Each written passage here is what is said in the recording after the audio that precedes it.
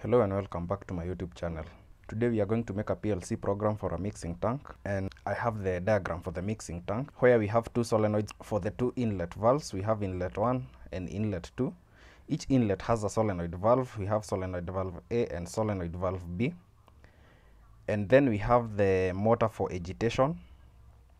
We have a float switch and solenoid valve C, which is for the drain. When the start button is pressed, solenoids A and B energize, that permitting the two liquids to begin filling the tank.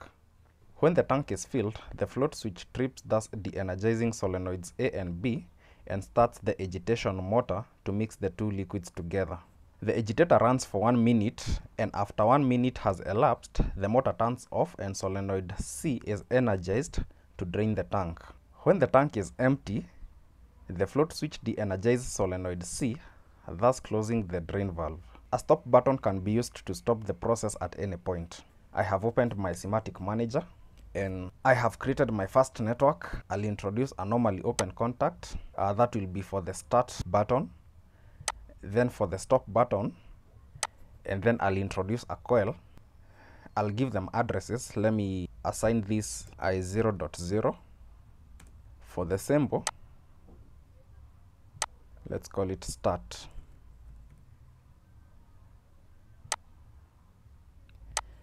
Then we have this other input, I0.1.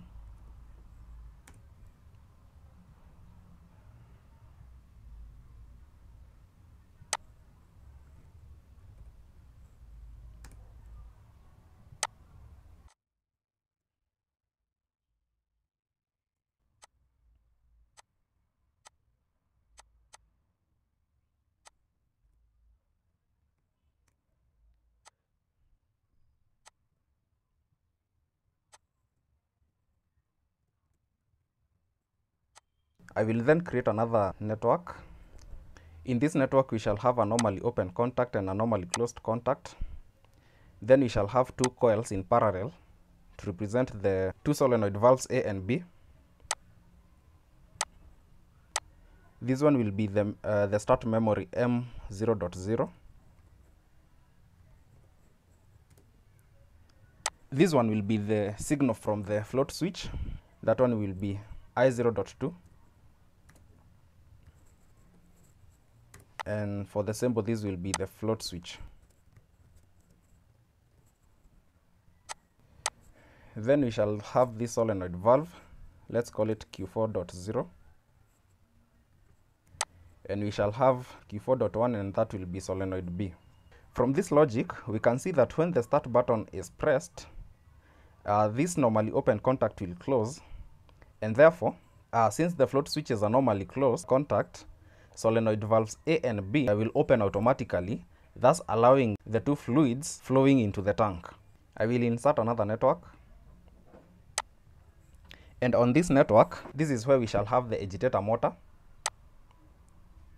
But we are told that the agitator motor only runs for 1 minute. And therefore, we need to introduce a timer. It will be a pulse timer, because we want the motor to get power for only 1 minute and then it will go off. For this motor to come on, our start memory must be storing a bit logic of 1, and therefore I'll introduce a normally open contact, and its address will be that for the start memory M0.0. Also, this trigger will have to come from the float switch, and so I'll include a normally open contact this time and give it the address for the float switch, I0.3. Then for the timer, this will call it T1, and for the time value, it will be 1 minute.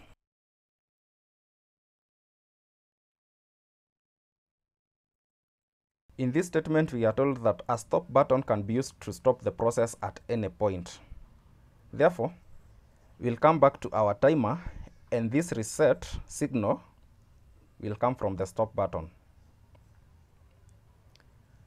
I0.1.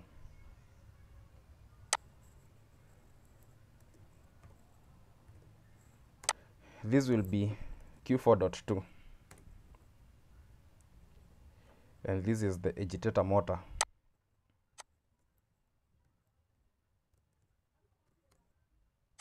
I will now introduce the fourth network, and here our output will be the drain valve, so I can include a coil. Its address will be Q4.3.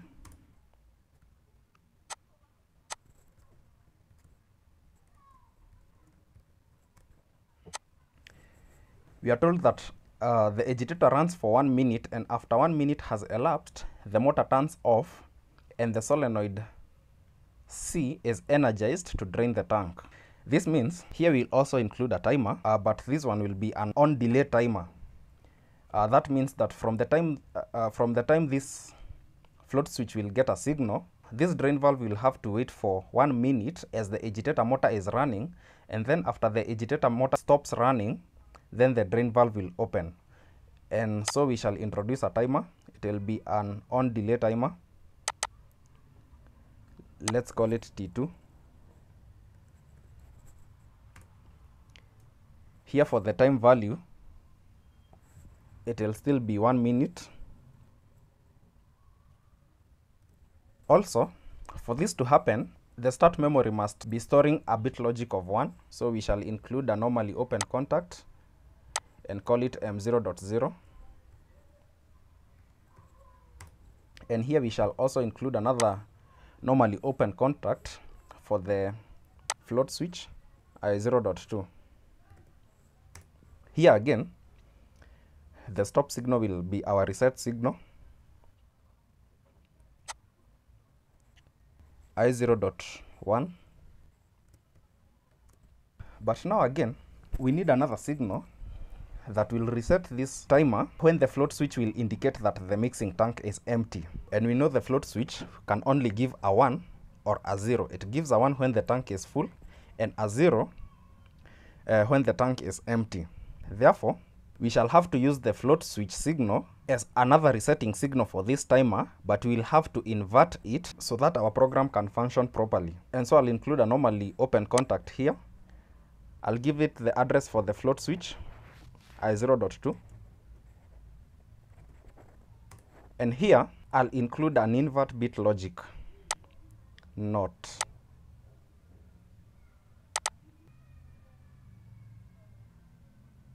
Let me download this program to a virtual PLC so that we can see whether it will work.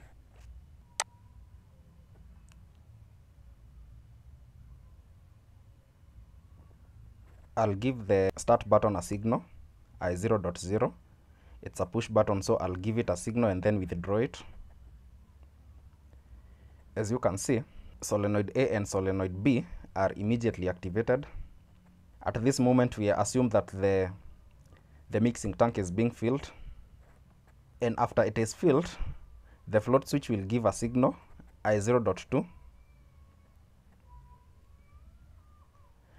And the two solenoid valves A and B will close, and then the agitator motor will start running immediately. It will run for 1 minute.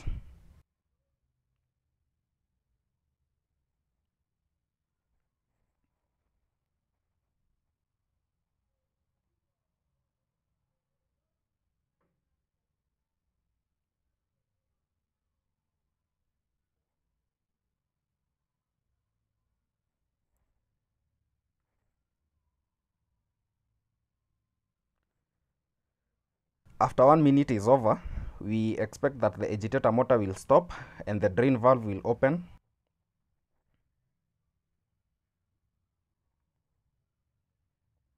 The agitator motor has stopped and the drain valve is now open. Now let's assume that the tank has been drained everything, and so I will withdraw the signal from the float switch. And we can see that the drain valve has closed. And again, solenoid valves A and B have opened, and thus the cycle continues. Let's see what will happen if I press the stop button, I0.1. As you can see, our stop button has stopped everything.